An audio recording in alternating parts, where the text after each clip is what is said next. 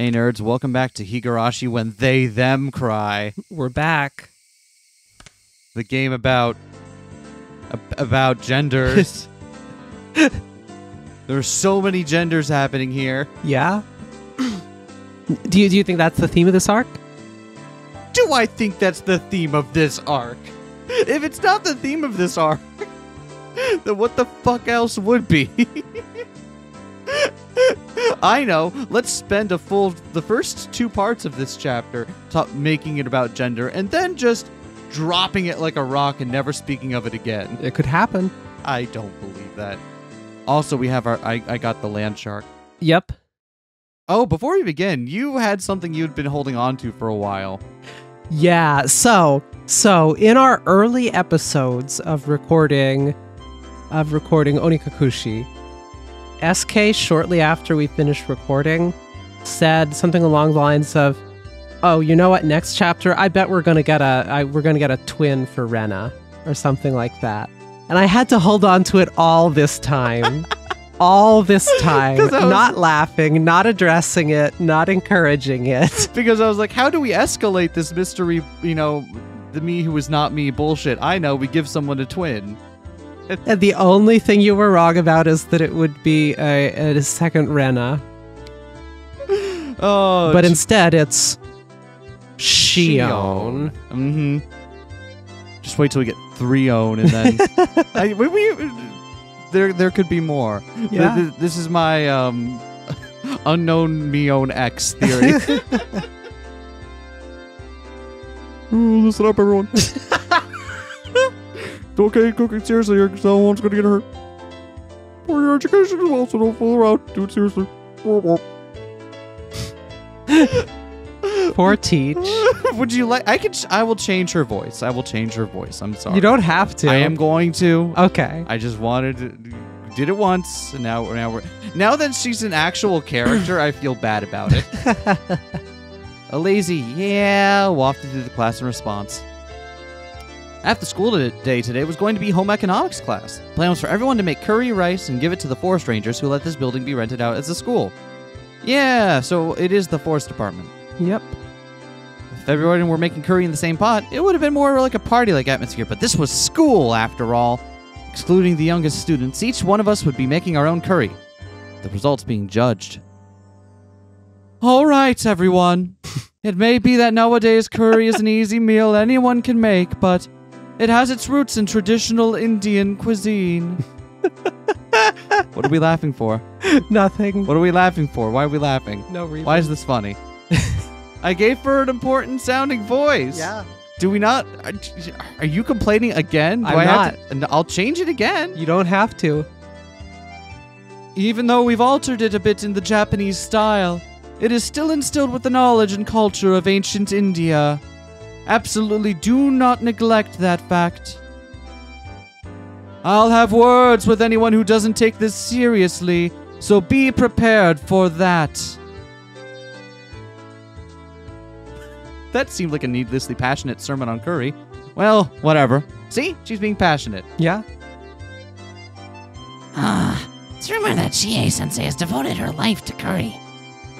She'll probably be a pretty strict judge.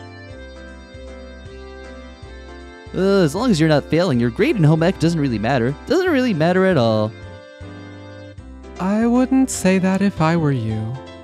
The teacher's a tyrant when it comes to curry. What the heck does that even mean? A curry tyrant? You saying I can't curry her favor? I've never heard of that before. You see, our normally mild-mannered teacher, for some unfathomable reason, is a stickler for curry. Unyieldingly so. Yeah, it's said that every year she goes on a journey to India to research mythical curry. This is just a rumor, but it seems that she eats curry rice 3 meals a day. And if she occasionally has something else, it always has to be curry flavored. That's not unyielding, that's just unnatural. Is she part of an evil cult or something?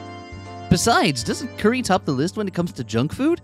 Curry 3 times a day is just weird, nutritionally speaking, and, I would eat curry 3 times a day. Ow! Thunk, thunk, thunk. I would too. Embedded into the table right by my fingertips A chef's knife, ladle, and spatula hummed gently as they still quivered. The teacher, while still mixing her own pot, was looking this way, smiling. Kei-chan, shh! If you say any more, you'll be sleeping with the fishes. Saying even a little bit more would make my situation a lot more dire. Yeah, just be serious. Make your curry properly and everything's good, alright? I don't think it's going to be that easy today. Look, Mi-chan is. It's written all over her face. If the playing field is even and we're being judged, there's no way this won't turn into a competition. It looks like we're all on the same page. It's a cooking contest. I knew it! There's no way Mion would leave such an enticing event alone. How shall we determine the victor? By how the teacher judges it? As if saying, but wait, there's more. The teacher reappeared with the principal in tow. The purpose of today's event is to show appreciation for the people at the forestry service. So they will be the ones judging the results alongside me. Yep, your teacher and I, as well as 5 people from the forestry service, will be judging your cooking. Good luck to everyone. Ha ha ha ha. Even the principal. Looking around, it seemed like the interests of everyone in the class had been piqued. So that's what's happening. This isn't going to just be some casual curry cook-off. Rena is good at making curry. I'm not going to lose today. My grade is cooking in a group, so I'm together with Rika. Which means that we've got this in the bag. Well, that's unfair. I'm pretty sure Rika's good at cooking. My curry is so tasty it'll send shivers down your spine. What about Mion? She doesn't seem like she's too good at cooking. Her type has always been bad at this kind of thing, but Mion continued to look unconcerned. I'll tell you what Kei-chan is thinking right now. Mion is definitely bad at cooking. Am I right? I don't like the way she said that. It couldn't be. Mion couldn't possibly. That moment, the teacher's whistle sounded. All right, everyone. Are you ready? Be very careful with the knives. Start! The call to arms had sounded.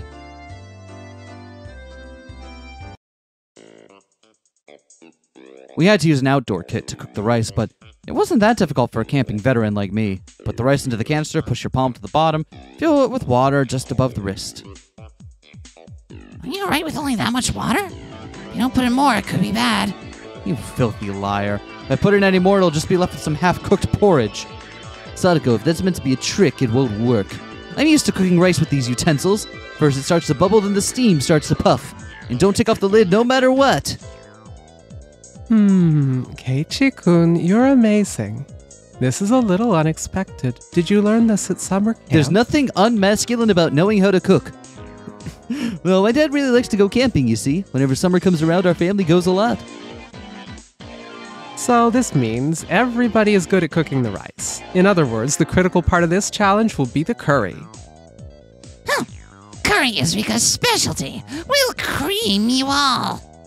Oh, you lost me at Rika's. Why don't you help with the cooking, too? Maybe Sadako-chan is helping the most by doing nothing at all. What? Nah, the ends justify the means. I just have to win, right? That was a pretty malicious comment for Rena. And Sadako took it hook, line, and sinker. Rena could only apologize between fits of laughter while Sadako chased her around. Well now, should we move on to the curry? For now, the battle truly begins. After rinsing off the carrots, potatoes, and other standard vegetables, I grasped the knife. What will today's curry taste like? As Rena hummed along, her very well-practiced hands wielded her knife. What will today's curry taste like? I like the implication that she's done this a lot where she's good at making curry, but also doesn't know what the result will be. It's in God's hands now. I just improvise. The rhythmical sound of the knife hitting the cutting board harkened to the kind images of days long past. Simply put, it was perfect. It was so calm in practice, I seriously don't stand a chance. I looked over at Satako and Rika-chan. Satako was in charge of washing vegetables, while Rika-chan was in charge of peeling them. That's what I heard being discussed, but Rika-chan's knife skills are something else as well. She was happily rotating the potato and peeling it quite quickly. On top of that, the peels spanned the entire potato. What was that called again? Katsuramuki? I've heard that peeling a vegetable in one loop around like that is a highly regarded technique. She picked up the peel from the sink and carved a pair of eyes into it with her knife. It's a snake. Roar! Wait, do snakes roar? Saying This that, one does. saying that, she placed the longly peeled potato skin on top of the head of a boy from her group. She wasn't even breaking a sweat. When it comes to Rika-chan and cooking, I couldn't even hold a candle to her. But, roar? Do snakes make that sound? Alright then, how's Mion doing? She's definitely just fumbling along, right? There's no way she could peel a potato so effortlessly like that. Are you sure? She's probably helped out at her uncle's restaurant a few times. In the sense that she's probably helped line cook before. I would totally believe they had her doing line cook before. She probably has amazing knife skills because she probably just plays with knives for fun. Oh, she's the one that wanted to see a cool knife trick? Yeah. Absolutely no way. This can't be. You've got to be kidding me. This is a trick. She's using special effects. Where's the wire? She's definitely using a wire. Here, take a look-see. As if she had already won, Mion proudly showed me the elongated potato skin. You didn't know, Keiichi. Mi was taught how to cook by her grandma. Not just cooking, from sewing to flower arrangement to playing the koto. From marksmanship to radio operation, even helicopter piloting is but one of the myriad things she can do. That's... Mion, is your grandmother awesome? Is your grandmother awesome? I think she might be awesome. Strangely enough, the latter items were more realistic. She just whips out the koto and plays this like sick shred. Before ascending to the skies in a helicopter. It was the first few items on that list that seemed like a lie. She's actually really good at cooking. It's just such a hassle that she never does it, though. Damn it! I'm also really good at cooking, especially Chinese food. Keiichi, boiling something and pouring it into a bowl doesn't count as cooking. Shot down before I could even say it. Oh, by Chinese food, you mean your cup noodles? Yeah, he just means cup ramen. Oh, too bad for you. Today, Keiichi-san will be assuredly languishing in defeat all alone. Clank. Tough words for someone who can't even cook by herself. Ah, Rika! There. I'll destroy Keiichi for you. Ugh, this doesn't look good. I'll obliterate him. Ugh, what? It sounds so menacing when you say it. Oh, this does not look good. Everyone is smirking at me. Don't raise the white flag yet, Keiichi Maebara. Don't throw away this match. Calm down and think. Not about how to peel these potatoes well, but how to win this challenge. Too many people watching. I'm gonna work at another sink. Saying only that, I gathered up all the vegetables and left that spot behind. Will Keiichi-kun be alright? I'm worried he might cut himself with his knife. Let's see what Kei-chan's doing. No matter how hard I try peeling these, if I slip up at this speed, I'll lop my fingers right off. And there's only one thing left to do. Hey, Tomita-kun, Okamura-kun. Oh, you guys were in a group of 4, huh? It's the 2 underclassmen that have become my sworn brothers ever since the event at the toy store last Sunday. They've been paired with 2 girls for their group. Yep, both the girls are pretty good at cooking. So both of us could just mess around and we'll be okay. Both of them pointed at the girls. They're not as good as Rena, but they were good enough at handling a knife.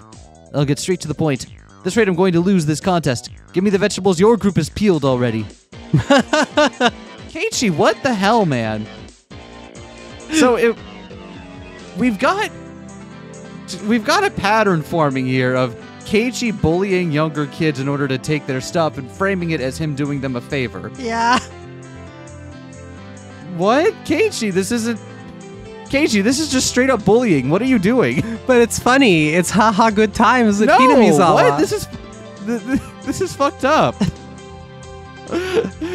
Keiichi's way of winning is literally just bullying children. Wow. Wow, Keiichi. Wow. You didn't make sure to pick the same targets. Maebara-san, that's pretty much theft, but depending on what's in it for us. In other words, depends on the terms of negotiation. Ugh, quite bold of you two. That's to be expected. Let's do this. If I win, I'll let you eat the curry that Satako and Rika-chan's group makes. How's that? I don't know about that. Both of them were hesitant after such a weighty proposal. Just one more little push seems in order. Very well, then let's make an offer they can't refuse. Pulled both of them close by the shoulders and made my offer in a hushed tone. Of course, that includes the part that Satako and Rika-chan have already eaten some of. I'll even throw in the spoons. Splooge. That?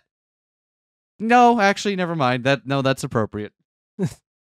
A red mist spouted vigorously from the noses of the two underclassmen. Huh? Keiichi-san is also pretty good at this. Those are some nice potatoes. Having brilliantly cleared the vegetable peeling challenge, I returned to my comrades in triumph.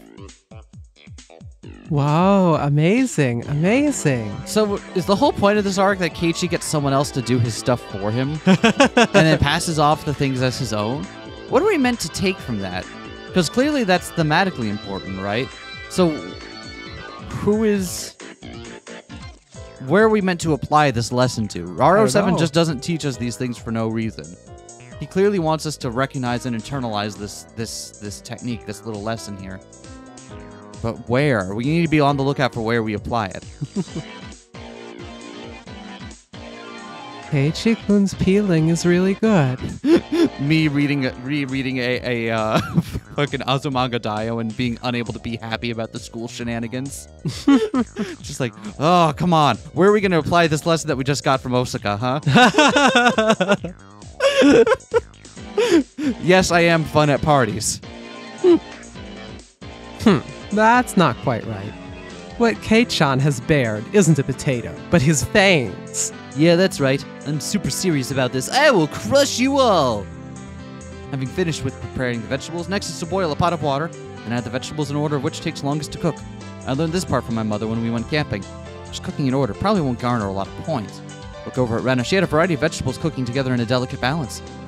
She wasn't being ambitious or calculating a way to win the game. She was making delicious food with a mother's touch. By feeling I could somehow compete with Mio in terms of technique, but I would be no match for Rena. She was way out of my league. When my mother makes curry, you see, she always uses lots of ingredients. Holy shit, she has a mother! Holy shit! Rena's mom is still alive? Wait, that makes sense if my theory about the Houjou still being alive is true.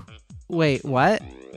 Okay, sorry. So you're still supposing that Rena is not only trans, but is Satoshi Houjou, and the Ryugus don't exist, and also the Houjous are still alive. Yep. Okay. Yeah, there's a whole lot of supposition going on. Just so I got all the layers out there. Yeah. But no, this is the first direct time she's mentioned her mother. Yep. Because in the last arc, she just kind of sidestepped talking about it. So her having a clear and present mother here is very, very different. Huh. This is going to sound like a weird question. Yeah? Has anyone addressed her as Ryugu in this arc yet? No. Okay. What if she's Rena Houjou? What if in this arc she's Rena Houjou? Oh, that would... Yes, the hoops I will contort through in order to make trans Rena theory work. Yeah? Ooh. Anyway. That's why Rena's curry uses a lot of ingredients as well. Well, she also doesn't live with Satako. True. I really wanted to take all night and stew it nice and slow. I beg of you, will you please help just a little with my curry? No. This is one of our club activities. Rena won't lose. Ugh, when she enters club mode, even the normally kind Rena becomes an enemy. A renemy. Looks like Rika-chan's cooking apples as well. Oh, she's like a pro at this. How about Mion? Mion, you! What the heck is that? Where'd you get that meat from? I predicted what we would be doing today by looking at the schedule, so I prepared accordingly. My curry is going to be marvelous. Upon closer inspection, it looks like Mion brought her own vegetables and spices and other ingredients. They were spread all over the place. Mion, just for today, you brought all this stuff from your house? Objection! Chie-sensei, there's no way this is allowed, is it? Objection overruled, young man. As long as it makes for delicious curry, anything goes. Ugh, for that normally serious teacher to go so far as to append a star to the end of her sentence. Oh. See, Keiichi, you can see it as well. It's just as the rumors said, she's a through and through curry freak.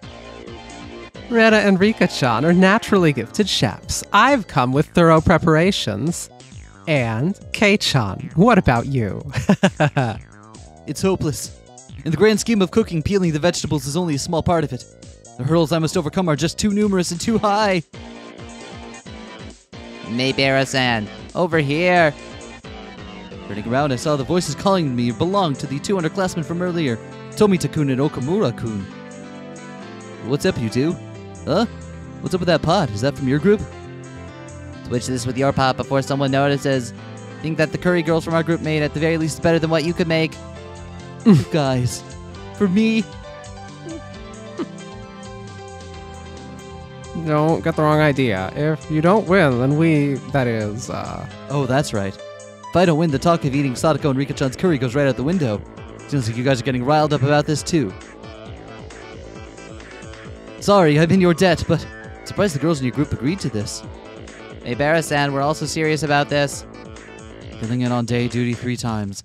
These guys, to assure me victory, have paid the price. That gaze filled with burning conviction from my underclassmen. Yeah, I'm not fighting this alone. I'm fighting this with everyone. Leave it to me. Save some room, boys. I'll definitely let you eat your fill. We shall be eagerly awaiting your victory. Thank you, upperclassman bully. It's a gas stove, so controlling the heat is easy. All that's left to do is let it stew a bit. The delicious smell of curry began wafting upwards. The pot gifted to me by my 2 underclassmen certainly drew some double takes. Rena even looked surprised when she came to take a look, so it must be pretty good. Kei-chan, you're pretty good. Looks like this will be a good match right to the bitter end. Rena wants to eat Keiichi-kun's curry. Curry. Rena's curry, Mion's curry too. Everyone is a worthy opponent. I've done my very best, but I'm not sure of the outcome. Keiichi-san, Rika's calling you. Go see what she wants. While I sneak this pepper into your curry. That's what I'm gonna do while you're gone. Just so we're clear. What? Rika-chan's calling me. What could it be? Oh, whatever. Well, I'm at it, I can gather some intelligence on the enemy. Rika-chan was doodling on the ground in front of the pot, because all that's left is to let it stew. Even then, it's good to know she doesn't have to leave the stove unattended. Hey, Rika-chan, how's yours doing? It's Mr. Curry. Huh? Rika-chan was doodling something strange and introduced it as Mr. Curry. Mr. Curry is amazing. He shoots beams from his eyes. Pew, pew. Apparently, Mr. Curry shoots beams from his eyes. Drawing a beam with a stick, she etched a line toward my feet. Does this mean I've been shot with a laser? Whoa! Barrier! Barrier! Beam reflect! I took another stick in my hand and reflected the beam, striking Mr. Curry. Mr. Curry can shoot missiles from his stomach. Pshoo. Whoa! Maebara's super electromagnetic barrier and retaliatory beam. Mr. Curry absorbs the beam energy and fires his impulse wave cannon. Rika and I scratched at the ground, thoroughly engrossed in our doodle war. Wait a moment. Hey, Rika-chan, you called me here for a reason, right? Yes, I called you, but I've already fulfilled my purpose. At that moment, a chill ran up my spine. Already fulfilled her purpose. They got me! I headed back to my pot, and standing there just as I feared was Satako. With no questions asked, I drop-kicked the back of her head. No! What do you think you're doing? You know better than to do that to a lady's head. Who cares about that? Satako, did you mix something in with my curry? How impertinent. I haven't fallen that far. Despite what you think, I am a fair person, you know. Then what is this incomprehensible line of ladles and plates? leaving them all in these unstable positions. If they fall over, what will you do? That moment, a gentle breeze blew by, knocking over a ladle that was stood up on its end. The ladle, like a domino, fell over and knocked over the next cooking utensil in a row. Clank, clank, thud, thud. Ugh, this is art. Come to think of it, domino world record challenges were quite the rage on television a while back. Kei-chan, the frying pan. I didn't even have time to react. The chain reaction knocked over a cutting board, then a frying pan, and next after that was my pot! Crash! The fry pan struck my pot full force, tipping it over. The contents cruelly spilled out, and now my masterpiece was being sampled by the schoolyard. I stared, dumbfounded. Such a beautiful and elaborate mousetrap that for a moment I lost touch with reality. Oh my, this is a catastrophe. I didn't do anything, do you hear me? At the very last moment, I had let my guard down. I ignored the culinarily incompetent Satako for far too long. Even if she couldn't cook, Satako still had this method of fighting back. Just then, Rena, who had been sampling her own pot, let out a scream. What? Rena's curry is salty. Salty? Rena was also sabotaged. Then what about Mion? My rice is salty. I've been had. With this, all the obstacles in my way have been taken care of before the fight even begins. All that effort wasted. So sad, so sad. So very sad. Rika-chan and Satako rubbed my dumbfounded head to their heart's content. Oh, I see why she likes doing this.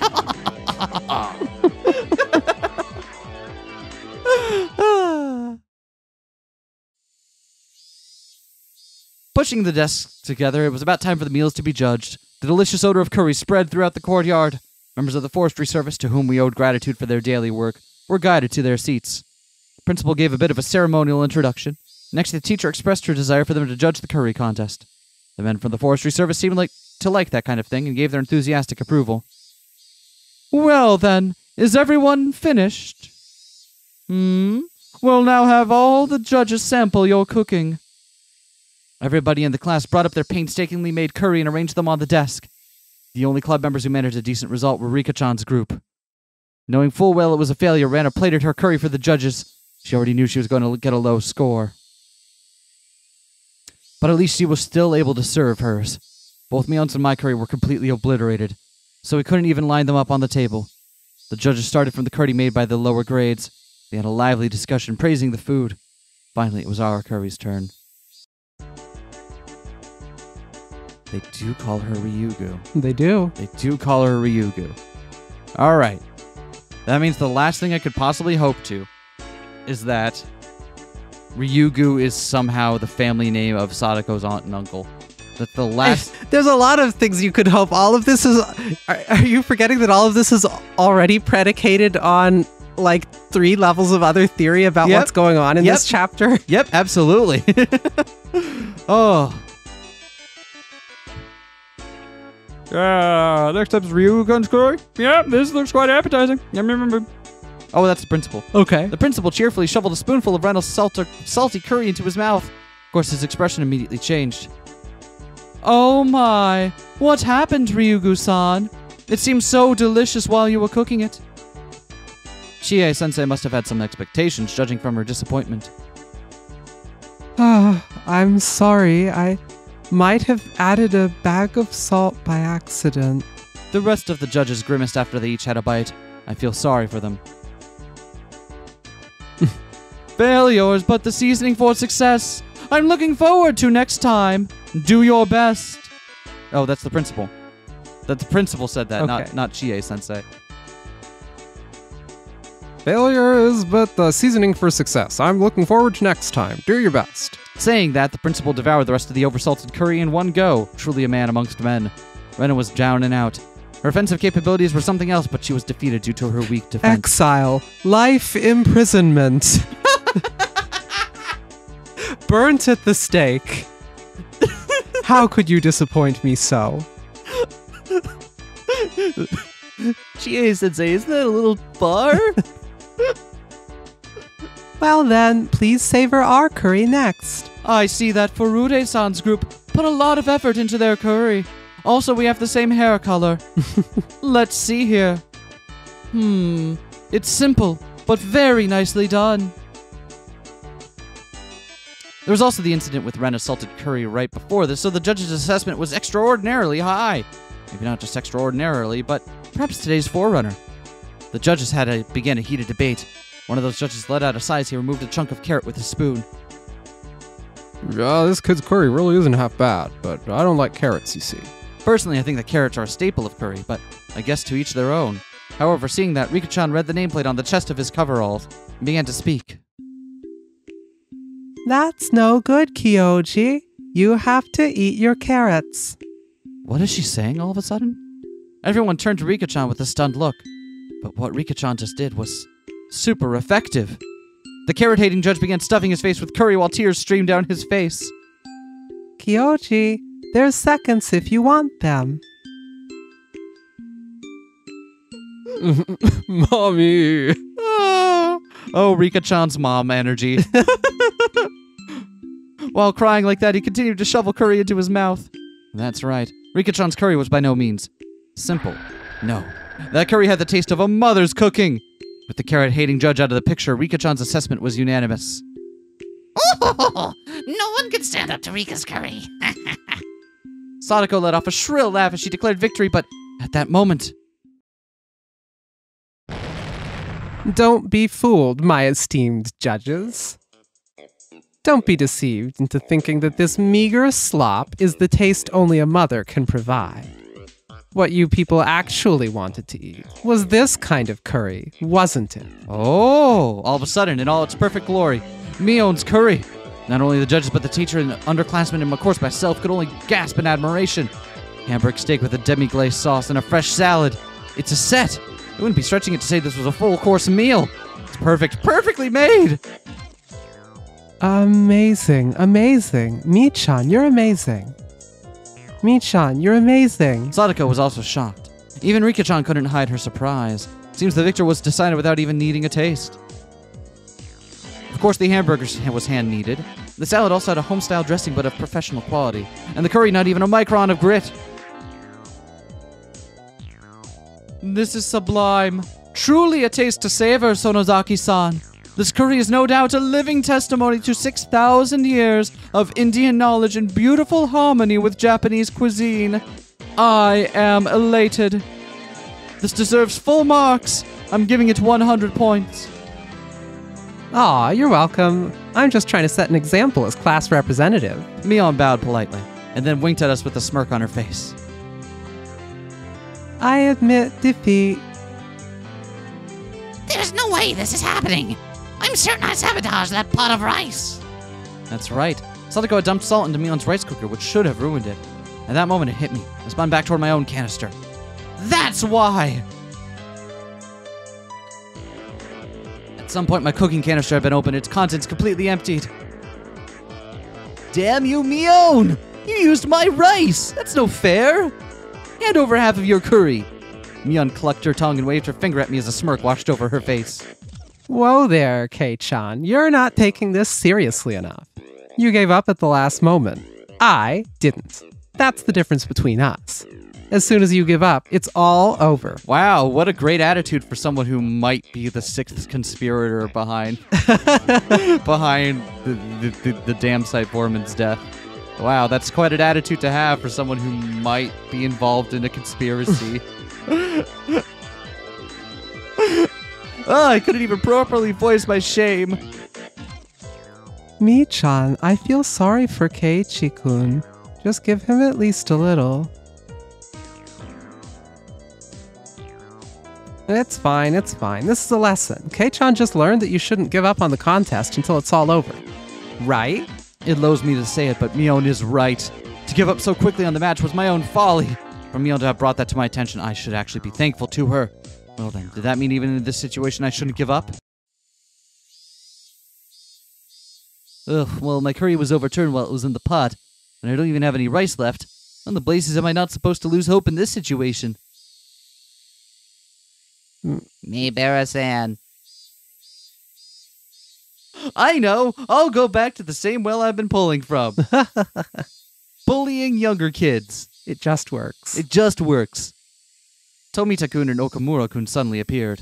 Damn it, even though my protégés had tried so hard, I wasn't able to meet their expectations. It was an accident. There was nothing you could do. Both of them were dejected. I couldn't accept defeat so easily. I was their senior. What would I be if I didn't pick up the broken pieces of the dream I had shown them? Just learned it from Mion just now, didn't I? Don't throw away the contest. Not until the last moment. Think, Keiichi Maebara, think! Not about how to make more curry, about how to win the match. Oh! I had an idea. I didn't think it could turn the tables, but it was better than nothing. Tomita-kun. Oh, Tomita-kun, come wash your hands and help me out. Okamura-kun, there's something I want you to find. Okay, gotcha. Both of them dispersed after receiving these instructions. Oh, how is Kei-chan going to flounder about at the end? Why don't you show me?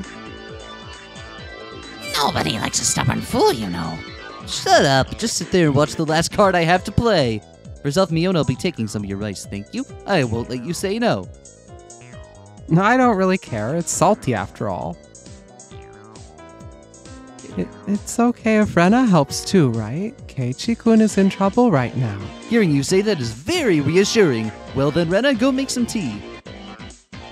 Oh, he doesn't trust me. Next, Satako, also Rika-chan. I challenge you to a side bet. What'd you say? We'll listen to your request. This was my duty to my two protégés, who shed blood, sweat, and tears for my sake. Satako and Rika-chan, if I receive a perfect score, I'll be taking your curry. Nothing for you to eat. You need to know when to stop joking around. I'll be giving a big no to that. No, it's all right, Satako. Take him up on it. Firmly patting the top of Sadako's head, Mion said those words with all the gravitas of a club president. You handicapped him this much, didn't you? There's no way he can make up for that, so meet him head on. No matter how hard he struggles, he's not going to make a comeback, right? That may be true, but... I don't mind. Keiichi, go for it. Yay! I love Rika's energy so much. Aww, she's the best. The judges, seemingly growing tired of sampling the various curries, were debating each entry. From what little I overheard, it seemed that Mion's impending victory was not in question. By the way, what happened to Maebara-kun's curry? I still haven't tried it yet. Oh yeah, the pot with my curry in it fell over. Is that so? That's a real shame. I may have lost my curry, but doesn't mean I've lost this contest after all. I'll have everyone singing my praises. My competent posturing had drawn the attention of all the judges. First of all, just be quiet and eat these, please. I'll listen to your complaints after that. This is my cooking! Maebara-kun, that's... onigiri, huh? The judges smiled wryly at the simple fare that was quite in contrast to the preceding bravado. Rena poured tea into the cup she had brought over from the break room. He's making a mockery of things. There, look, that's not even any filling. It's nothing more than salted onigiri. This isn't even worthy of being called a contest anymore. It's true, the amount of salt might be a little much, but... Rena's expression told me that she thought this was a great idea, but it might still not be enough to win the match.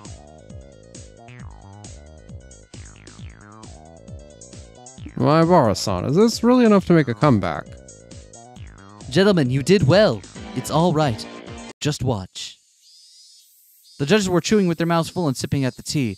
Nobody was singing praises or awestruck. They were just quietly chowing down. It seems that Kei-chan has learned how to use some rather underhanded tricks.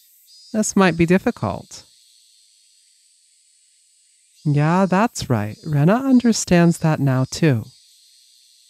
What do you mean? Why is everyone just quietly eating that much?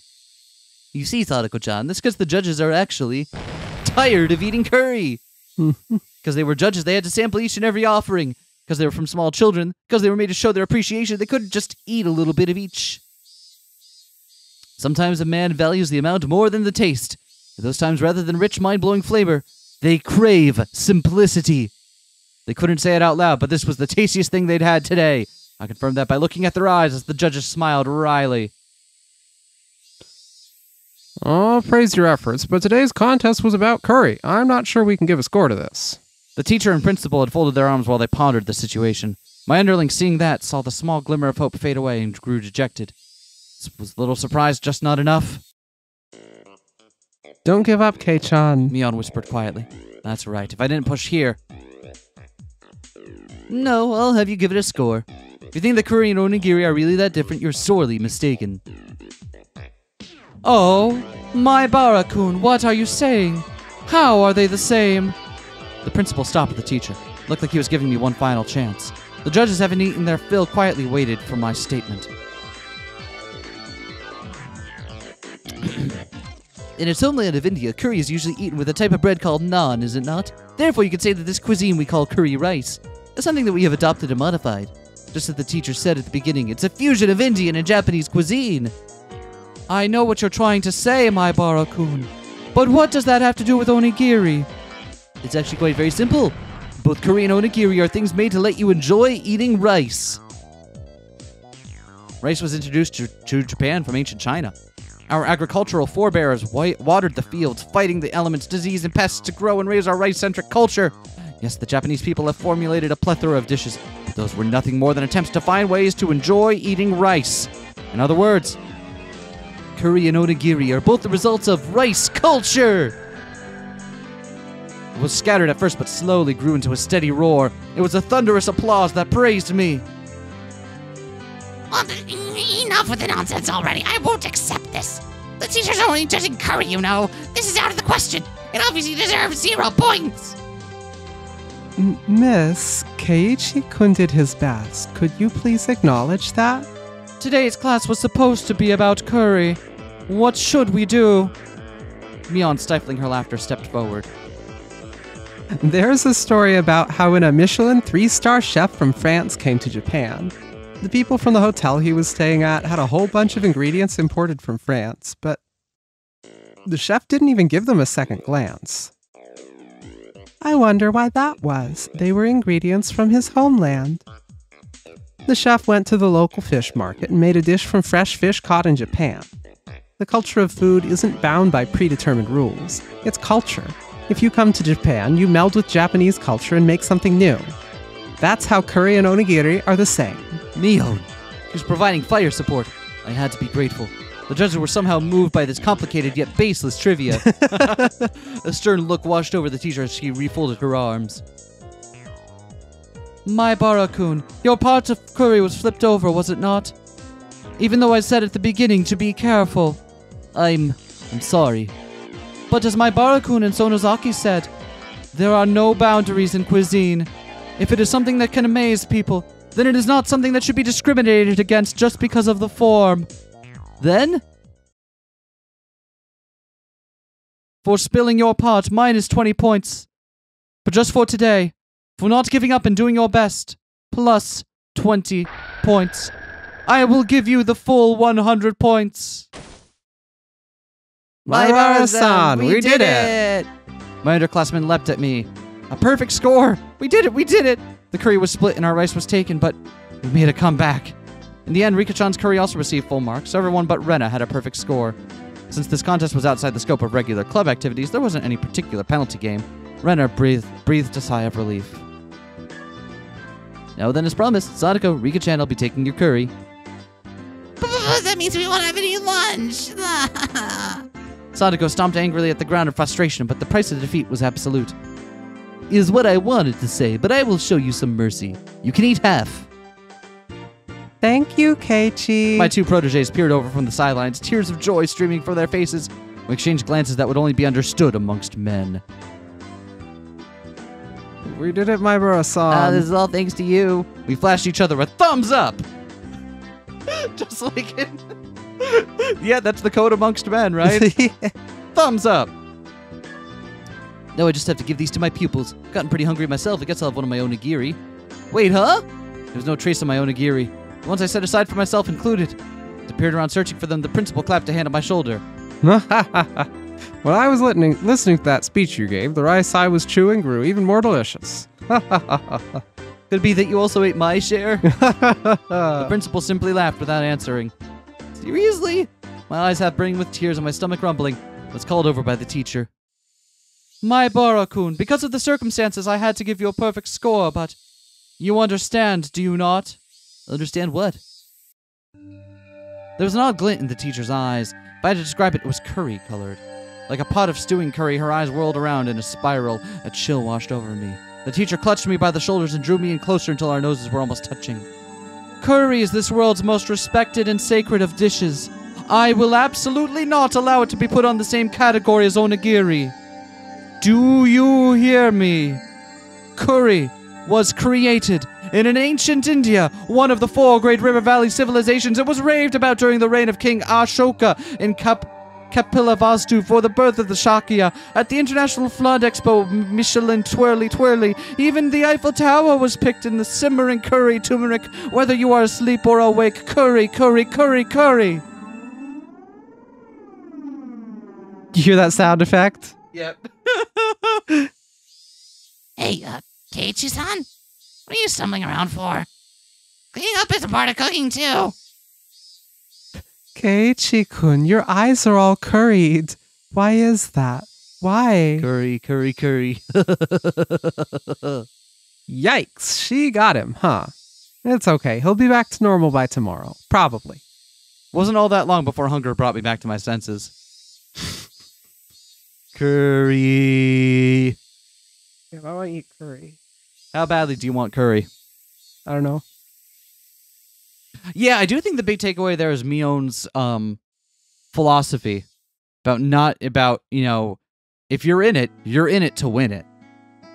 Like, not giving up before the final moment. And about always putting in your best, your most effort. She's a toxic boss. Is that what toxic bosses say? If you're not working as hard as I am at my job, then you don't deserve to be here. Is that what she said? I don't think that's what she said. I don't think that's what she said at all. What? She was saying that she's making a point, though, about, like, how I'm putting in 100% effort and you're not. I'm ashamed that you haven't put in, that you stopped fighting before the very end. Yeah, the whole thing's about don't give up fighting until the very end. That's not a thing a toxic boss tells you.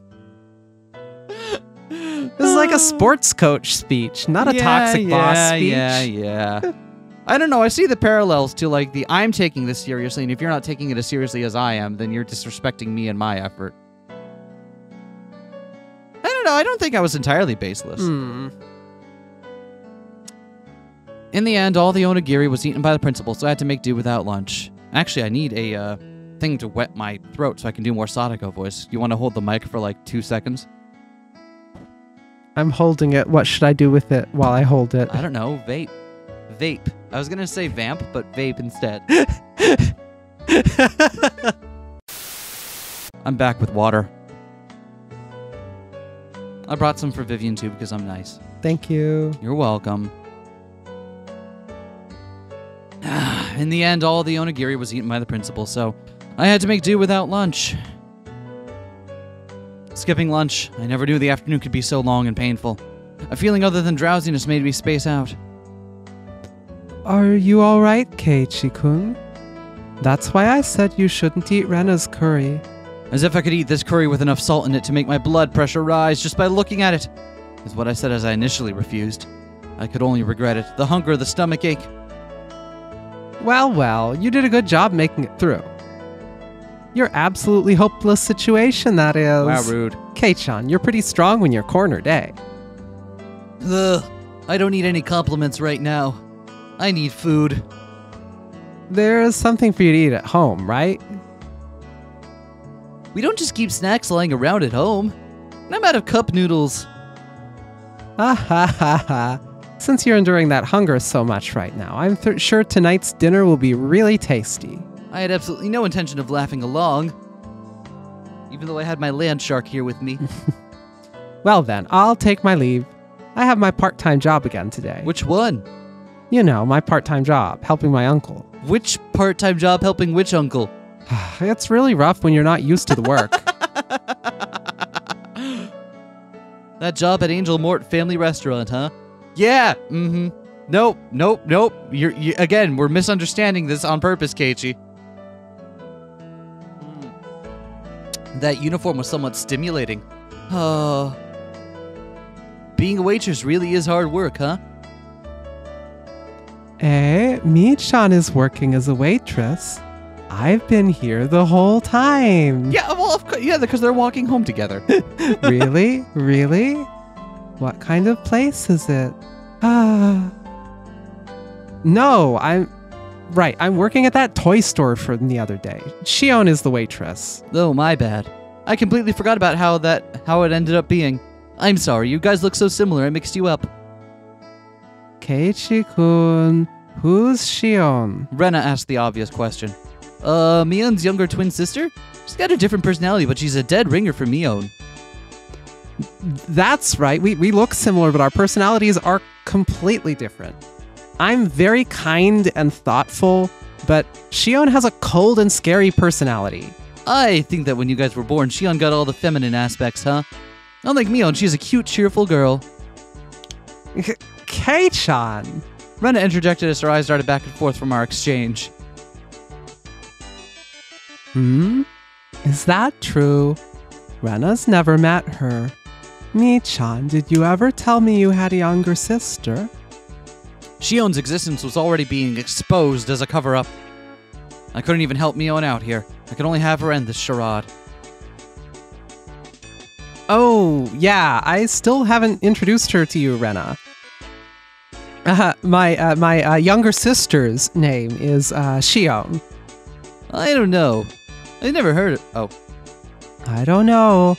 I've never heard of her. I never met her when I went to Mi-chan's house. Yeah, that. I'm the only one that lives with Granny.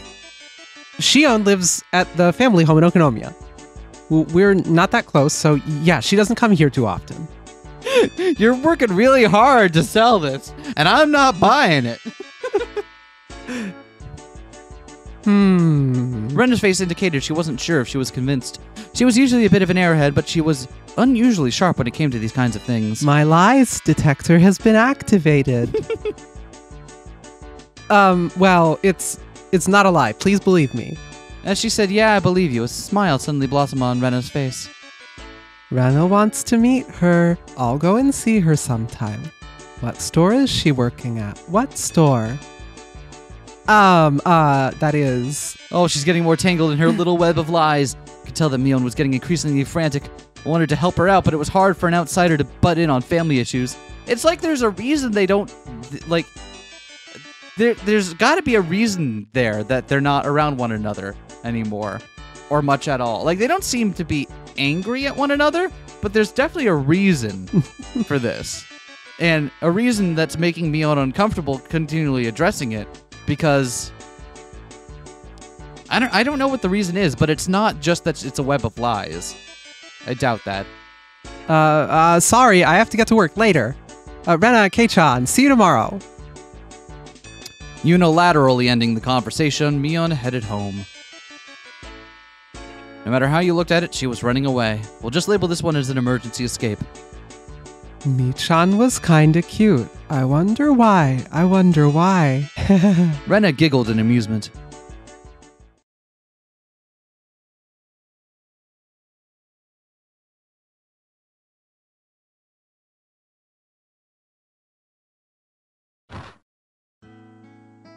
Oh, I wonder when dinner is. Would lying down be the best way to conserve energy? I sprawled in the entryway without even taking off my shoes. As I was losing the last vestiges of my consciousness, the doorbell rang. It seemed I had a guest. Come on in, it's open. I directed my listless voice at the door. Good afternoon, huh? Kei-chan, what are you doing? See, my guess was Mion, or rather, Shion. She seemed shocked when she saw me sprawled out in the entryway. Is that Shion? Wait, why? What? I thought Shion's existence was an illusion that was limited to when Mion was at the restaurant. If I never even considered that Shion would appear here. I heard from my sister. Because of club activities today, you weren't able to eat lunch, right? There's a lot of trouble. Satako spilled my pot, and you stole my rice. But I'm Shion. She began to grow red and mope. That's right, she was in the younger twin right now. Sorry. What's up? Did you bring something for me to eat? Oh my, it's somehow disappointing that you hit the nail right on the head, but here. With a disappointed smile, Shion held out the small bento box she had hidden behind her back. Oh, you really brought something to eat? Well, thank you. There was still some of the ground beef left over from what my sister brought to school. I knew it was going to be right before dinner, but I wondered if you'd want it.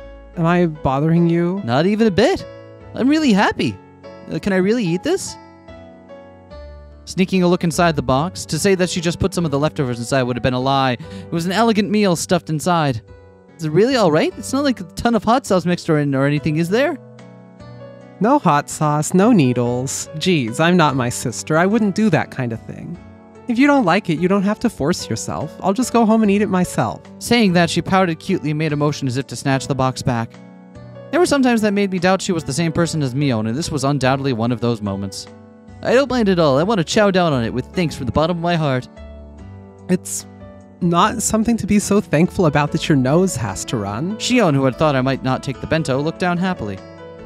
It's not much, but do you want to come in? I could probably make some tea or something. Ah, sorry, maybe some other time. I'm on my way to work. Well, that's right. She did say that before. Just rinse the box out with water and give it back to my sister tomorrow, please. Of course. It would only be the proper thing to do after being allowed to eat something that looks this delicious. Well then, I'll take my leave. She dresses so professionally and prim, too. Again, we should reiterate, she is how old at most right now? Like 16 or 17? Yeah. Yeah. Ah, one last thing. Shion grew red again as she looked down once more. During that contest with the curry, my sister took your rice without permission, right? My sister fools around too much, so sometimes she gets carried away. She wasn't doing it just to be mean. Hey, it's not like I mind that much. There are no grudges when it comes to club activities, after all. In fact, I should be the one that's thankful for all the thrills and entertainment. Could you tell that to Mion for me? Yes. I think my sister will be very happy to hear that. Well then, I have to go. The one thing that makes it harder to believe that they are actually twins is that, like, how does she know about that already?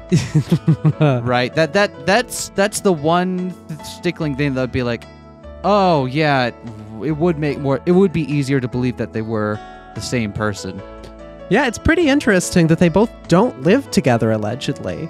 And But still don't talk. talk to each other. Mion says they're not close, and it's been some time since they've seen each other, and yet Shion appears to intimately know the details of everything that happened at school.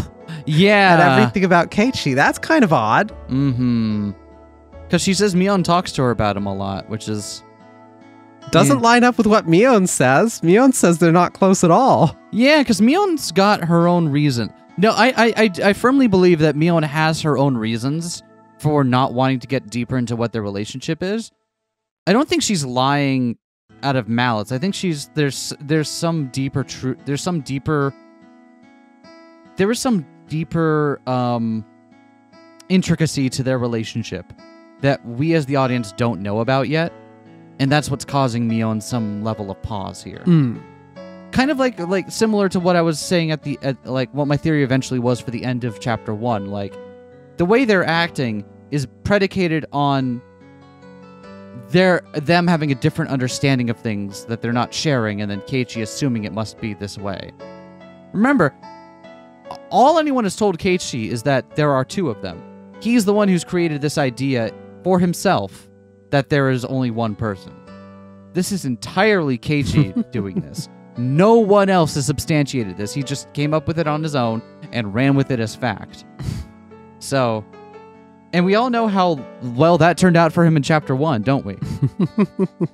So, no. Again, I am fully willing to believe that there is some unknown details to their relationship that explains why they're acting this way around one another, but would also make Mion kind of want to be evasive and avoid it.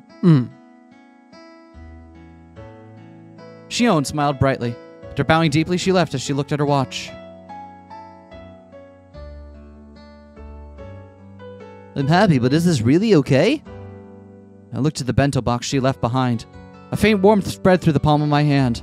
If it were Mion, I could see the hot sauce, mustard, and maybe even a needle being mixed in there. A needle, huh? But really, I don't think she would go so far as putting a needle in there. Yeah, that'd be weird.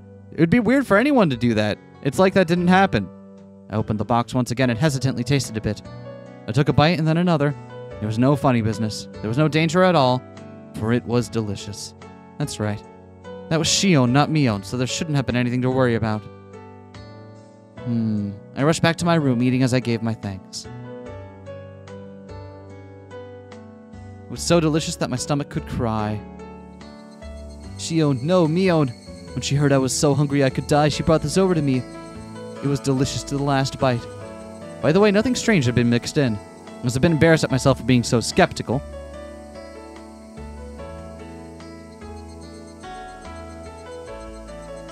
Wow, short chapter.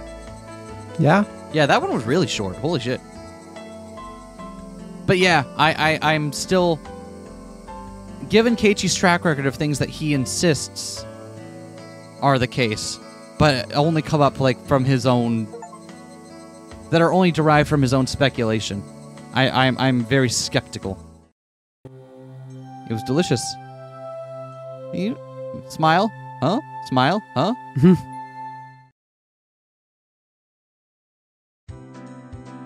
Hey, Mion, here you go. What is it, Kei-chan? I thrust the bento box she'd given me yesterday at her face. Bento box you gave me yesterday. Thank you. It was delicious. Mion's face quickly blushed bright red. Hey, now, you were the one pretending to be Shion when you gave it to me. You're not going to give it away if you get all red like that when you're being Mion. Oh, you're going to give it away. At this rate, she might trip and fall right into her own grave, so I decided to help her out. Listen, I was pretty hungry yesterday. Out of the blue, Shion came all the way to my house and gave me some food in a bento box. This is that box. Made sure to wash it clean. Right. Shion's really considerate, huh? That was so transparent. Was Mion always this terrible at lying? Her expression was different than usual, but it looked strangely cute. So, what did you think? You two are like peas in a pod. You're twins, right? Obviously you look the same. Not that, Mion looked kind of bewildered, like she was waiting for a specific answer. When she said impression, maybe she didn't mean Shion, but the bento? Of course, it was delicious. Really? I never lie about liking food. If I say something is good, then it's objectively good. You can feel free to give my recommendations to every single person you meet. Tell Shion it was seriously great, alright? Okay. Tell Shion, right? I will. I think she'll be happy. We're going along with Shion having given it to me, not Mion, aren't we? And yet her laugh, it came from deep down, and it sounded really happy. I guess she really can laugh nicely about that, just looking at her. Really nicely enough that just looking at her makes her meet... I'm gonna try this one again. Yeah? I guess she really can laugh nicely enough that just looking at her makes me feel better too. A sarcastic remark made its way onto my tongue, but I swallowed it back. As Mion went to put the bento box in her bag, she noticed a clattering noise. Kei-chan, there's something inside. Huh? Wow. Oh, she opened it. Thing is, I was a little embarrassing, so I wish she hadn't opened it here. Panicking, I hid it with my hands. So my mother told me to put them as thanks. I didn't come up with it or anything. Don't get the wrong idea. It's so pretty. Candy. There were a handful of candies neatly wrapped in paper inside the sparkly clean bento box. When I was cleaning the box out yesterday in the sink, Mom came over and interrogated me, and I fessed up as to who had given me the food. Then she told me that something like this called for a display of gratitude. I didn't want to because it was embarrassing, so I argued that it wouldn't be like me to do that. That's what happened. I mean, ugh. I was so embarrassed it felt like fire might shoot out my face. Mion laughing the whole thing off like she usually did would be fine, but for some reason she was staring at the candy in the box with fascination. Thank you. Don't thank me, thank my mom. She put them in there. Besides, you're not the one I need to be thanking, right, Mion? Those are for Shion, okay? Right, you're right, okay. I'll be sure to tell Shion. I just know she'll be happy. Mion, looking a little downtrodden, put the lid back on the box. Seemed like I ended up saying something a little mean at the end.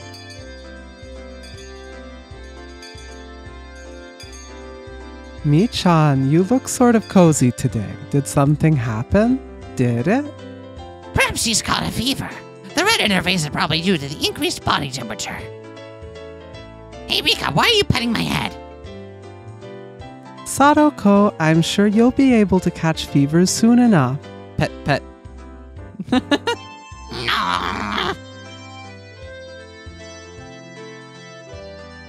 Oh, yeah. So what was that all about?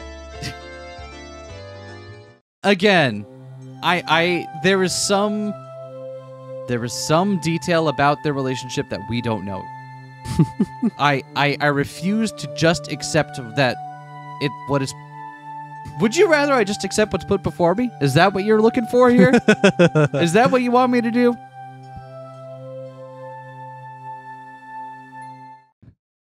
Is it really so bold of me to assume that we haven't seen the whole context of a relationship between two people in an RO7 work? Are you really calling me silly for that? Might have explained this before, but phys ed at our school is really just an exercise in disorder. After some random warm-ups, the rest of the time is spent doing whatever. You're free to cause a ruckus or just fall asleep. I'm not really sure, but doesn't the Board of Education have some sort of curriculum for this? Something like, when you're this old, you should have this amount of physical ability? I have no idea what you're saying, Keiichi-san. It's rather difficult to understand. Well, you see, it's something like a rule for teachers to follow during class. Maybe you weakling city folk need something like that. But do you really think us country-raised kids would lag behind in physical ability? We're better athletes than you would think, Keiichi. Come to think of it, they just might be right. If we all lined up for a race, there was a good chance I'd finish dead last if I didn't start off well.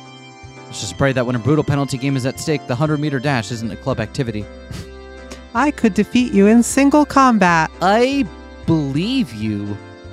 I watch too much television, so I am fantastically tired. I'll be using this time to catch up on my sleep. It's 4th period, and I am completely starved. If I don't sleep now, then when will I ever? As I began to sprawl out on top of a pipe, Mion grabbed me by the collar. I've got to remember how to do it. There we go. Yes. I did it right.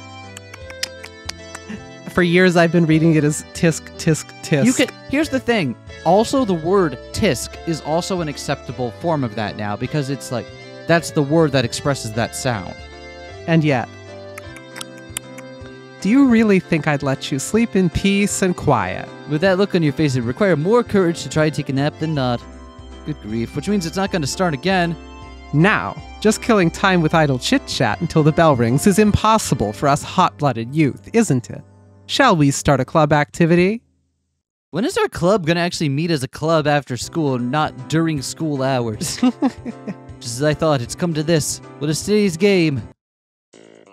Now that this is happening, taking a nap is impossible. Not just that, with this sleep-deprived head of mine, I'm as good as mincemeat to get my brain into gear. Rana thinks that we should decide what today's penalty game should be before we start. Rena knows what's up. I've prepared something super special today. She began to announce the cruel penalty game with grand spinning flourish, but before she could do that...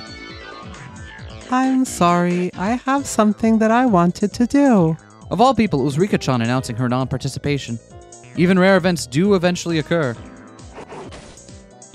Losing her timing, Mion spun like a top as she tumbled to the ground. What? Huh? What's the matter? Are you not feeling well? Oh, that's right. Mi-chan, she has to practice for the Watanagashi.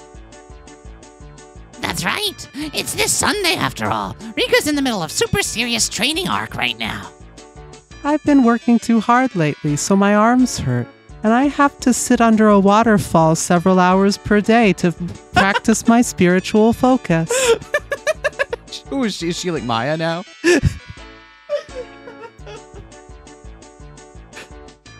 I see. Well, there's nothing that can be done. Because she's got to swing the implement around, right? Yeah, gotta swing the ceremonial tools and do the ceremonial dance. Yeah, I get it. As one does. Because, wait, she still has to do that even though she lives at a home with her family?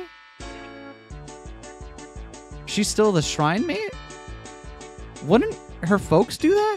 I mean, wouldn't she be a shrine maiden regardless if She her would be- dad oh, was yeah. running the temple? Yeah, okay. Maybe it's a ceremony that needs to be specifically a shrine maiden. Maybe. I got the impression the whole reason she was forced to do it was because that her family wasn't there in chapter 1, but... Could be otherwise. Okay. Well, we'll see. There's no point in doing anything if we can't get everybody together. Today, let's just take it easy. I'm very sorry, but I'll try my best. Yeah, good luck. We'll be cheering you on. When Mion announced that today's club activity was cancelled, Rika-chan and Satako headed off behind the school building. Only I was left alone, completely clueless as to what everyone was talking about. Satako helped her practice, as we know from the last one. What was all that about? Is Rika-chan training for a competition or something? Rika-chan is the shrine maiden for the Watanagashi, so she has to perform a ritual dance. It's practice for that. Why don't you explain things in order? First of all, what is this Watanagashi? Next, what do you mean by shrine maiden? Last, what do you mean by ritual dance? Huh? Didn't you get the notice at your house, Kei-chan? Wasn't it written there? The Watanagashi festival is this Sunday. A notice at his house? Okay. Huh? When I think of it, I have a feeling Mom did say something about it during dinner the other day. The Watanagashi is a festival that happens at the shrine on a Sunday every June. It's very lively. I see. But Watanagashi sounds pretty strange name for it, huh? Something like the Lantern Festival, where they have a memorial for the dead by floating things down the river? Oh, I figured you might guess right, Kei-chan. The Watanagashi, or Cotton Drift Festival, is, as the name implies, where we set cotton adrift down the river. The cotton you see is from futons or jackets. Jackets is new. Last chapter it was specifically futons. I don't think that's suspicious, but it's interesting. So it'd be something like a futon memorial. They also pile futons up on the altar. I've heard of people leaving offerings of things like needles or kitchen knives to their ancestors or to casualties of war, but an offering of futons is a first for me. What's the history behind that? Wait, hold on. How did Shion know where Kei-chan lived? Sorry, that just occurred to me. How did... This old man knows everything. Is Shion, weirdly invested in what's going on in the lives of these five? What if? Really uncomfortably invested? She could be stalking all of them even now. Yeah. Okay. Alright, Mion tilted her head pensively. I don't think there's a complicated backstory to it. The winters around here are pretty harsh, so things like warm futons and coats to ward off the cold are pretty important, I guess. I see. In other words, it's something like giving thanks to the futons that took care of you during the winter then. See, that's a different explanation than the one we got for the Watanagashi Chapter 1. The explanation there was that, it was to beat the disease and, to give thanks to the futons who had given their best, but specifically to ward off disease and stuff. Yeah.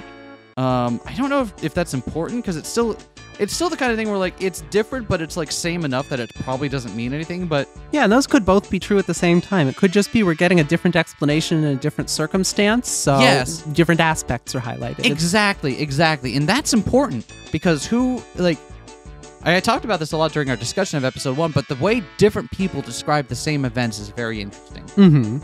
Because it tells you a lot about what they think is important. That's what the Watanagashi is, huh?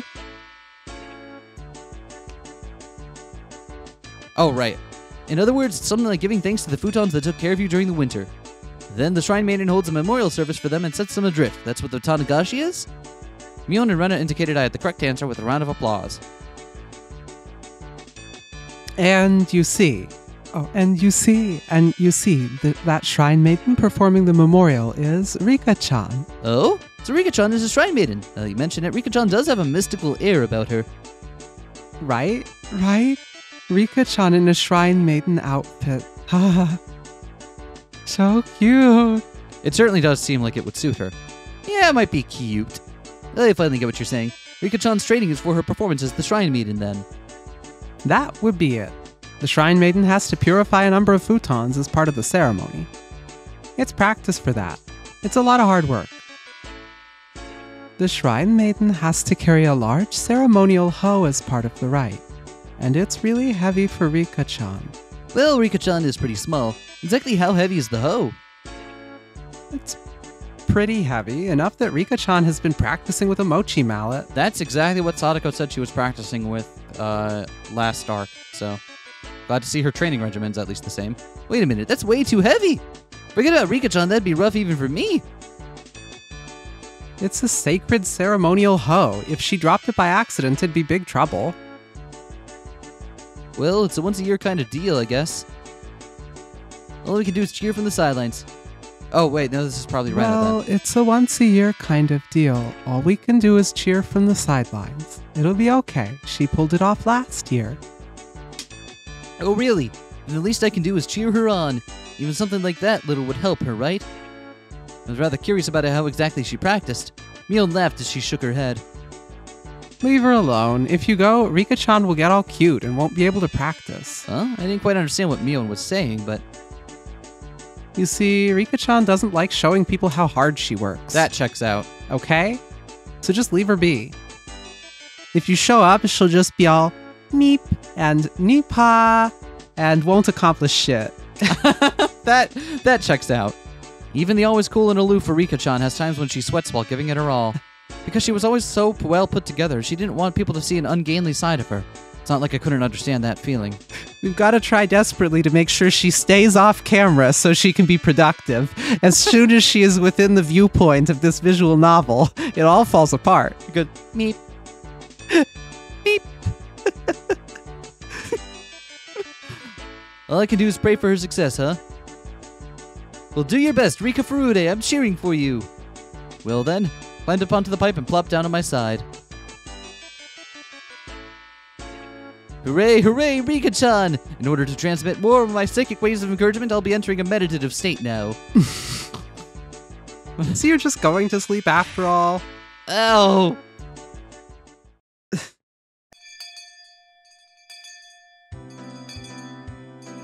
The lackadaisical noontime ended up giving up way... The lackadaisical noontime ended up giving way to mind-numbing afternoon classes. Rebounding from yesterday's hunger, I ate too much for lunch today, leaving me alone in a horrible condition. Ugh, I might have gorged myself a bit too much. I'll have to endure afternoon classes. Haha, Keiichi-kun, you had an amazing appetite today. Basically, you always eat like a pig, but today was on a whole different level. Yesterday I skipped lunch, right? The hunger just soaked right in. This time, no matter how much I ate, my hunger knew no bounds. Haha. I get you, I get you. But really, Kei-chan, you always finish your lunch down to the last bite. Heck, even down to the last grain of rice. Oh, with food, you show appreciation for the person who made it by eating it, you know. If you leave any behind, it's rude to the person who put in all that effort.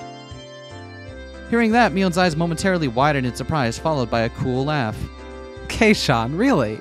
At first glance, you seem unruly and irresponsible, but you're actually pretty conscientious. Well-disciplined or something like that. Ah, yeah. Rena thinks so too. Keiichi-kun is a lot kinder than he looks. Both of them were probably trying to compliment me, but I had a strange feeling I wasn't being complimented at all. That's not true. I just wanted to say there's a big gap between your appearance and your personality. Ouch. And I'm saying that's not a compliment. Hey there. Sonozaki-san, Maebara-kun. We are in the middle of class.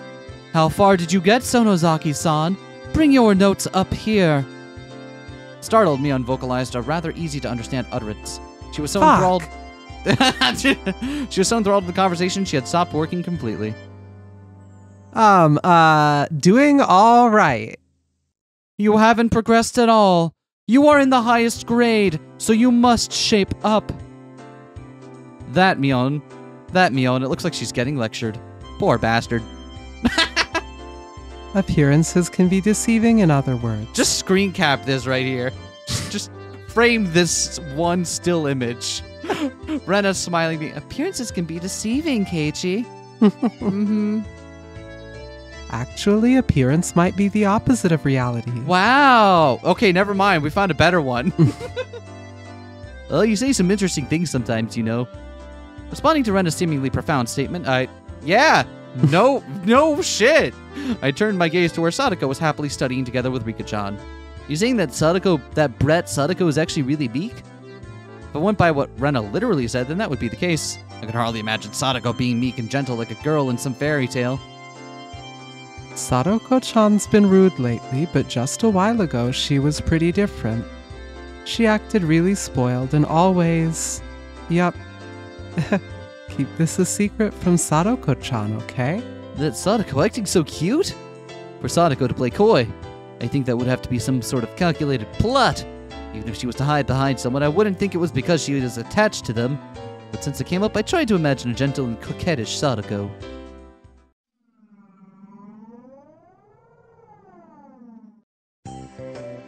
Hey, Satako? Oh, what is it, Oni-sama?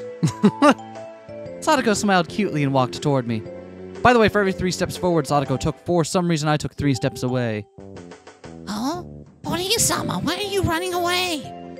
I'm sorry, Satako. For you to approach me with an affectionate smile on your face, I just have to think it's some sort of trap. Oh, but that's so mean.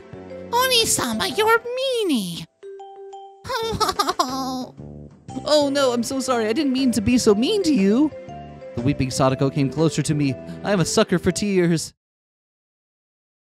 Click. clink. Huh? A bear trap? My leg was being clamped down on by jagged metal teeth. You fell for it. Now for the next part. Satako raised her right arm triumphantly and traps began to trigger one after another. Aha, your leg. It's called a bear trap. Running from your life from Satako Houjou. Brandishing a knife, it's Satako Houjou. This works better than it should, okay? It does. Suddenly, the wall sprang forward, throwing me 3 blocks away. And there I saw a giant metal ball covered in spikes hurtling toward me. On top of that, in the direction of the wall would knock me was a giant guillotine. I'm not really sure, but Keiichi-kun, you're not thinking of anything completely ludicrous right now, are you? Oh, no, not really. Not at all. That's a lie. You've got the kind of look on your face that says, I'm going to be crushed by a giant spiked metal ball. How can my expression convey that? What I was thinking like that? Sorry, imagining a meek and gentle Satako is impossible right now. I'll try again when I'm in better shape. Next, I looked over at Rika-chan, who was working diligently on some kanji drills. In contrast to Satako, her default state was meek and gentle. Rika-chan came at me saying, "Oni-sama," I'd hug her. Tightly. I could get used to that. Keiichi-kun, you're drooling. Oh, sorry. Then how about Rika-chan? Are you saying that her appearance is deceiving as well? Saying that out loud, I felt a tinge of doubt. Was Rika-chan really all sweet? Despite her appearance, she was really quite sly, sweetly, how do you put it, evading things deftly. I get the feeling that Rika-chan isn't only just sweet, her appearance is definitely deceiving. I couldn't exactly put exactly what I was imagining into words, but... Oh, Rena said that, I'm sorry. Oh well. No, go for it. I get the feeling that Rika-chan isn't only just sweet. Her appearance is definitely deceiving. I couldn't put exactly what I was imagining into words, but Rena managed to say what I wanted to. She turned to me with an impish look in her eyes, like she was saying, you shouldn't say something like that. When Rika-chan grows up, I'm sure she'll become an incredibly devilish beauty, with men wrapped all around her little finger. Do you think that would be cool? Oh... When Rika-chan grows up, I'm sure she'll become an incredibly devilish beauty, with men wrapped all around her little finger. Don't you think that would be cool? Or hear me out, we turn her into a cat girl. I think it'll go over well. I've got the market research. Rena said that lightheartedly, but I, as a man, couldn't laugh at that. The scary part about that was it felt like it could be true. Noticing my gaze, Rika-chan turned towards me and let loose with an angelic smile. Both Rena and I, feeling as if that was directed towards us personally, had our hearts skip a beat. Ah, so cute. So cute. Rena, your nose is bleeding. Appearances can be deceiving, huh? Well then, what about our dear leader, Mion? I stared at her as she tried to weasel her way out of her scolding by the teacher. By Rena's theory, that unrefined, calculating, conniving Mion also had a side of her that belied appearances. Then what you're saying is that Mion, despite her appearance, is actually a good person? Mi-chan is a good person. Oh, well, that is true, but what I'm trying to say is... Yep, I know what you're trying to say, Keiichi-kun. Catching on that I was struggling to express my feelings as words, Rena smiled even more brightly. No what? Mi-chan is mysterious, right? She's a girl, but it's like she's a guy. That's right. Mion was more than aware that she was a girl, but it was exactly as Rena said. When Mion livened up the mood, it wasn't as though she felt like a guy or a girl specifically, but a friend of the same gender. Man. Remember at the beginning of this episode, you were like, are you sure this is the gender chapter? Yeah. Are you sure? Yeah. You take me for a fool? Do you take me for some kind of fool, madam?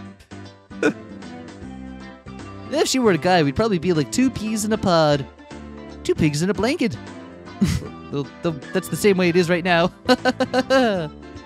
But you see, even that Mi-chan is actually really feminine. Rena, how much did Mion pay you exactly? That's not true. Jeez, I'm trying to have a serious conversation, you know?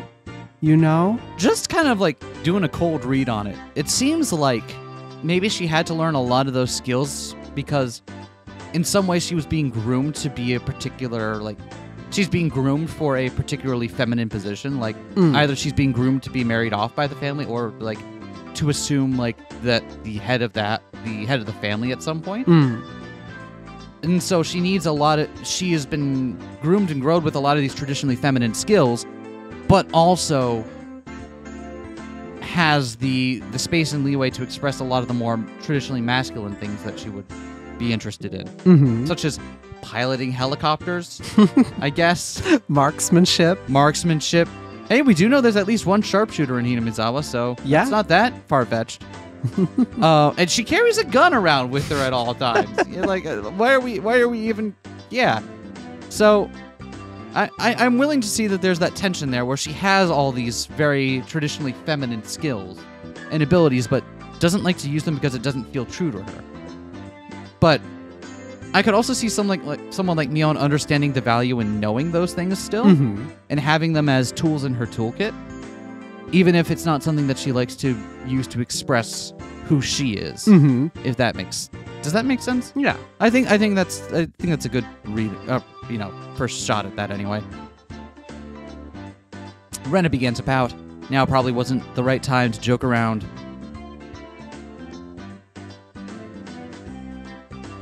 Mi-chan is the club president, so she's trying hard to lead everybody. But she's really a very cute girl. I really don't want you to forget that, Keiichi-kun. Rena's gaze focused off into the distance beyond where Mion was. The Mion I had met at Angel Mort was unimaginably different compared to the Mion that I normally knew. Flustered and hesitant from the unfamiliar job, it was a far cry from the brash and confident Mion. Even though she had to hurry to work, she went through all the trouble of bringing me food when I was on the brink of starvation. And she did so not as Mion, but as Shion. What exactly was Shion to Mion? What kind of person was Mion exactly? Keiichi-kun probably couldn't even begin to imagine. As if to say it was our little secret, Rena held her finger up to her lips as she giggled. Mion, finally free from the teacher's preaching, returned to her seat, cradling her head to hide her embarrassment.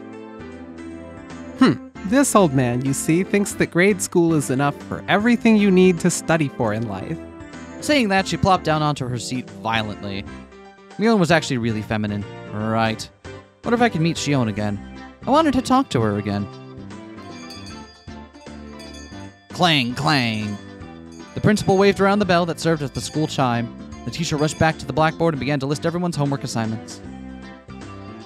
Whoa, it looks like there's gonna be a lot of homework today. Gotta buckle down. Well then, time to bear down for finals.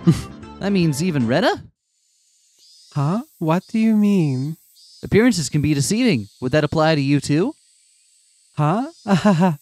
Keiichi-kun, how do you see me? How?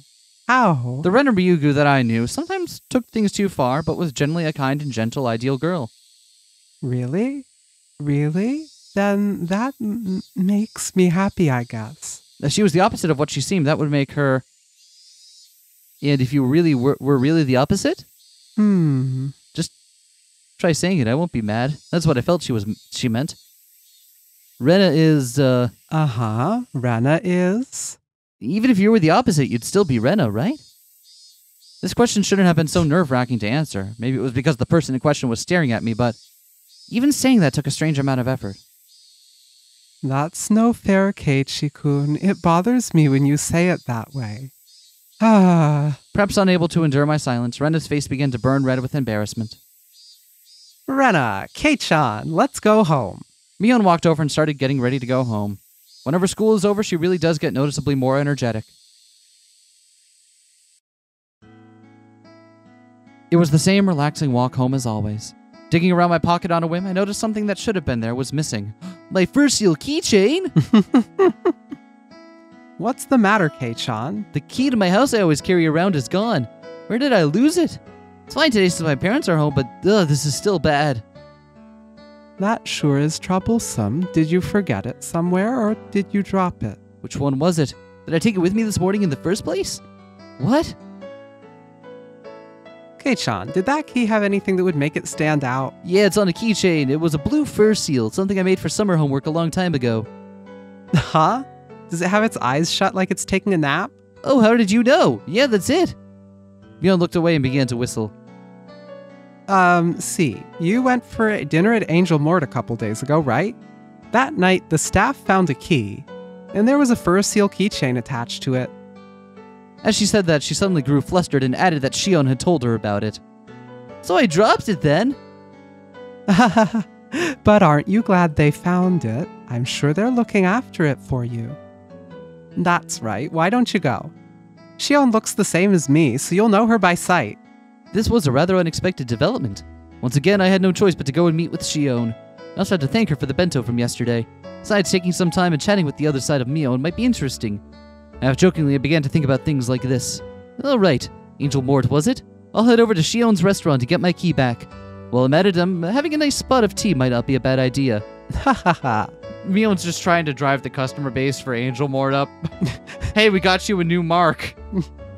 Totally, finds out that Keiichi went there and may or may not be interested in going back, steals his key, hides it there. Right? I was like, I don't know that he actually dropped it then, or if Mion might have stolen it, but either way, Mion doing the hustle to get that, or consider, what if the key wasn't dropped at Angel Mort, but was indeed found at Angel Mort? That's even weirder. Because I was like, could Shion have taken it from him when she came to bento?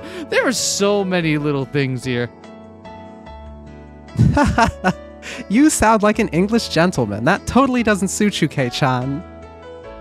Is this the restaurant? The one that Mi-chan's little sister is working at? Yeah, why don't we go together, Rena? Sorry to disappoint you, but I have plans with my father today. She has a father, too! She has a family! This is so weird, right? It's very purposeful that these I have to imagine that these small details that wouldn't seem out of place if you weren't paying attention to the last chapter closely are purposely being thrown here with just kind of casually aside to catch attention. Perhaps so. What do you mean perhaps so? RO7 is definitely doing this on purpose. But what does it mean? Some other time. Rena seemed pretty disappointed about having to miss such a great opportunity to see cute waitresses. Exactly. You said they're twins, but do they really look that much alike? Enough to mistake which is which? Yeah, they're totally the same, at least on the outside. Unlike Mion, she's well-mannered and really cute, though. In response to my teasing, Mion pouted and began to argue with me. I couldn't help but burst out laughing at Mion's little farce. After all, they weren't just identical, they were the same person.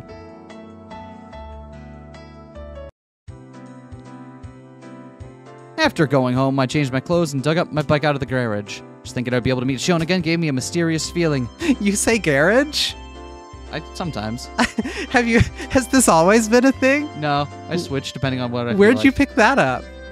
Huh? What do you mean where'd I pick it up? Yeah. I can say words how I want to. You can. I'm just curious because isn't that very much a Britishism? Oh yeah. Okay. Absolutely it is. I just think it's funny. It is funny. There was this period in my life where I was spelling with using British spellings. But that made sense for reasons. Yeah, that there was a reason for it. It made sense at the time. But it was a skill that I had. Not a skill, but I learned it and then I unlearned it as circumstances changed. And it's like, it's weird. Anyway, I'm going to claim it's a leftover from that. Okay. Shion, a name for a different kind of Mion. She was a mysterious and ridiculous person, believing she had everyone fooled like that. And you know what? I think we'll save this for next time. We'll have to see what happens at Keiichi's Vicious Angel Mort next time. Next time? This is so strange, but I'm liking it. Yeah? Yeah, I'm really enjoying where this is going so Is it far. what you thought you'd get for a chapter 2? Not at all. And I'm still worried. I'm like, but I also feel like the fact that I'm noticing a lot of small details that seem very important means that my close reading of the first chapter wasn't for nothing. Mm-hmm. Like I still feel like I'm getting a lot more out of this than I would have otherwise. I'm glad. So, we'll see you all next time, folks. Peace.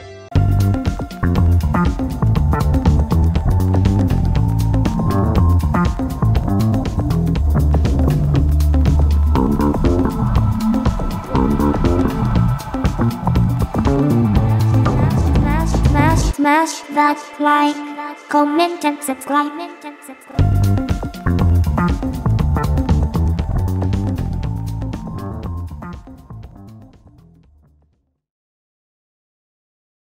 Hey, welcome to the very special, super secret Umineko spoilery discussion at the end of this video. Bet you didn't think that was coming, huh? Oh no, I haven't been spoiled on it. What's the spoiler discussion about? So you've got like a few seconds to click off to the next video on the playlist here or to switch over if you don't want Umineko spoiled for you. You got that? Great. So after we finished the previous episode and were introduced to Shion, I started and had kind of gotten like our feet wet in this second chapter. Dry them off. I started thinking about what the framing device for Higurashi is.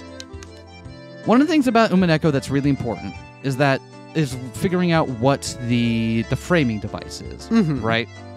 And the framing device is stories written about a group of people who died under unknown circumstances, and who exist like pieces on a game board.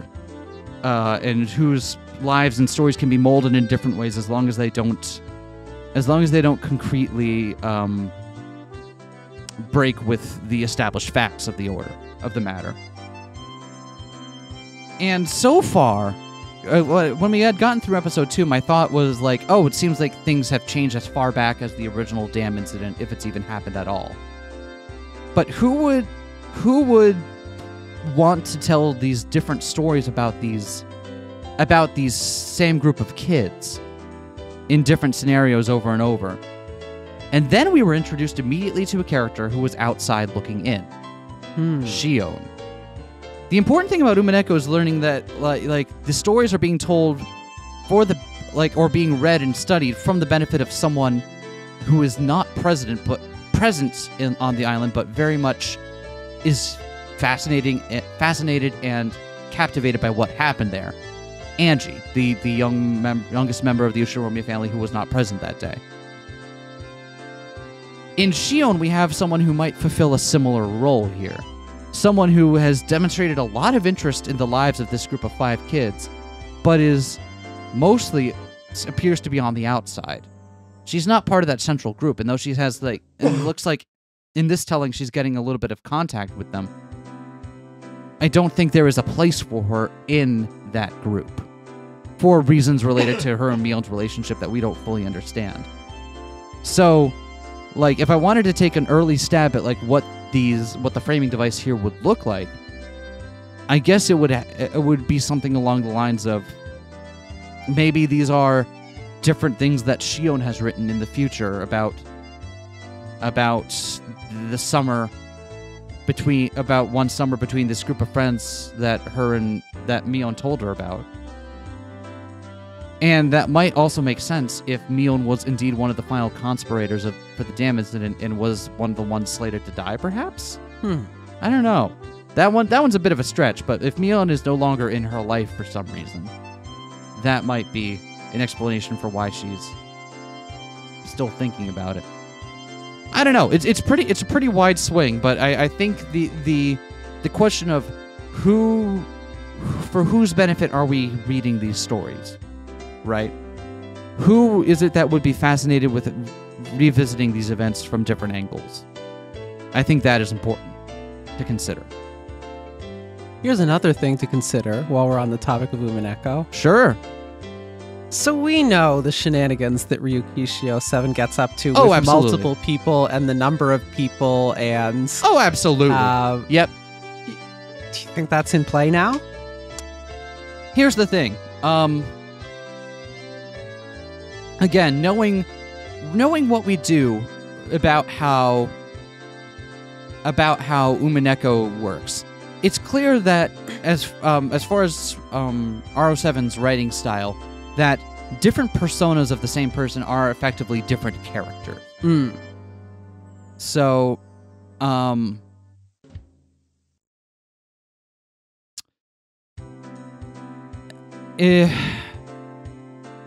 don't know that we have a reason to invoke that just yet, but it's something that's been roiling in the back of my mind as I'm considering the Shion Mion dichotomy here. Like, I am considering it, but I don't. Again, like, even learning she existed, I don't know that her existence changes anything about Chapter 1. But I can't help but make the comparison about the relationship between Shannon and Ganon.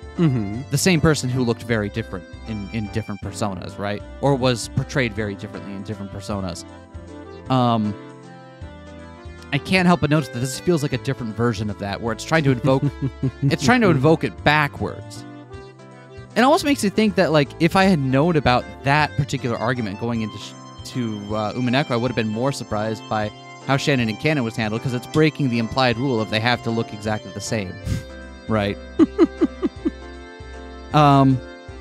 Anyway, yeah. So that is present in my mind, and I am considering it. I'm not bringing it up in the body of the episode because, like, I don't want to. Yep. I'm trying to be courteous to people who haven't played Umineko. But know that I am aware of it, and it is factoring into how I'm thinking about the relationship between Mion and Shion. And Threon? At 3-0. At 3, it's going to happen, trust me.